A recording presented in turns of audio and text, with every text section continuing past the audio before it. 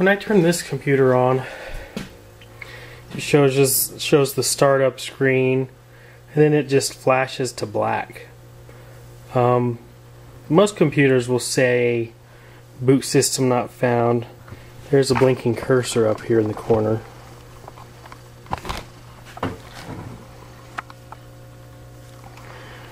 But anyway, that shows that there's nothing on this computer. So, I need to go ahead and insert my Windows 7 disk.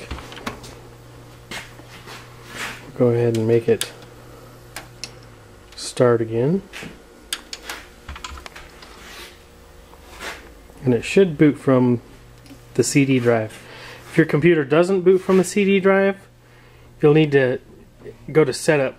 On mine it said hit F2 for setup. And that'll allow the computer to boot from the CD.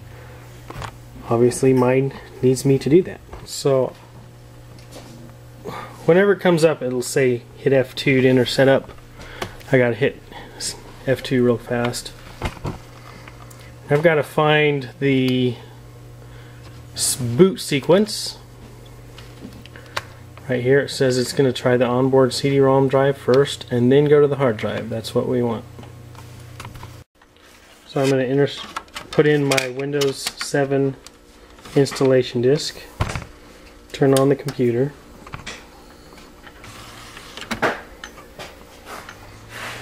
Computer will boot. It'll boot from the CD drive because I've configured that already.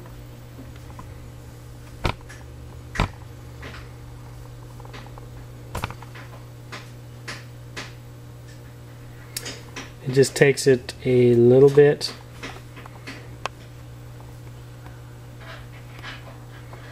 There it says Windows is loading files. So it'll take a while for it to, maybe, you know, up to 5 minutes for it to load these initial files.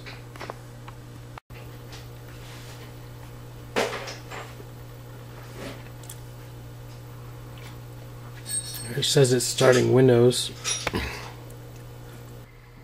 So it still says it's starting Windows. It's been about 5 minutes. You can see the CD's running. Hard drive lights on, so it's loading files still in preparation for setup. Okay, so we select the language we want, time and currency format, English, keyboard format, US. Next. And since this is a brand new fresh install, we don't really have to worry about any of these features. Just click install.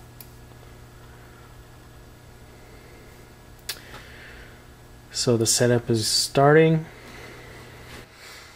You have to agree to the software license terms in order to install.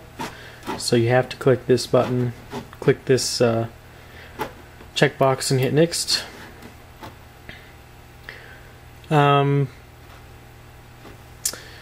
Here's a couple options, either upgrade or custom. If you want to do a new install, choose custom. If you have a previous version of Windows on this computer, you can hit upgrade. So I'm just going to hit custom. I only have one drive, one disk drive in this computer, so it already has it selected. If you have multiple drives, you can select where you want to load it. We'll go next. And then it takes off here. Looks like this part where it's expanding the files might take a little while.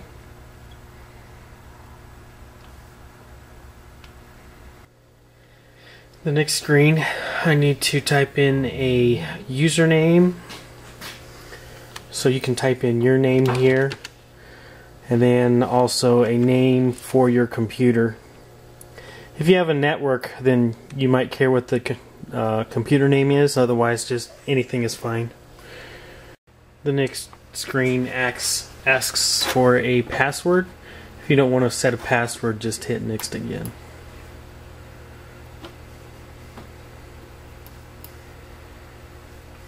Now we need to type in the product key.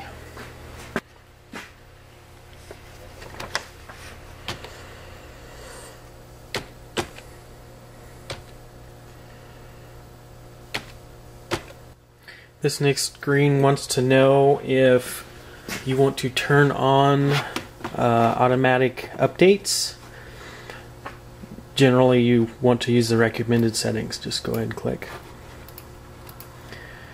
Okay, now it needs to know the time zone. Go ahead and grab your time zone, set the time if you need to. And then go ahead and set, if you're already connected to the internet, go ahead and select where you're at. Usually, if you're at home, you're going to go ahead and click this home network.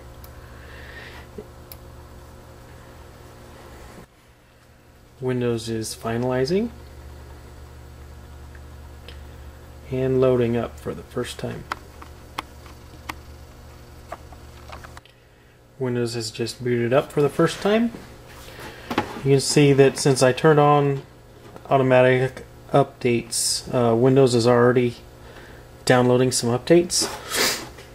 So something that's extremely important, you can let Windows go ahead and download these updates it's claiming to download, but there will be a lot of updates that you need to download. So it'll probably download and you can install and it'll restart the computer. But whenever the computer restarts, you need to come in here and go ahead and click on all programs and select this Windows Update right here. And you're going to need to repeatedly launch this Windows Update, and it'll download updates, and your computer will restart, and then you download more until your computer is completely up to date. Windows updates will have security updates, but also you can download drivers for your hardware, say for your CD-ROM drives or your audio drivers. They can be found just by opening up Windows Update and checking for updates. As you can see right now, the first one it's doing right here, well, there was a security update. It was downloading a display driver. As you can see, Windows Update wants me to restart the computer, and you might as well do it. You're going to need to do this quite a few times. I'd say probably at least 5 times, 5 or more, until your computer is completely up to date and ready to go. And don't forget to, for sure, put on antivirus.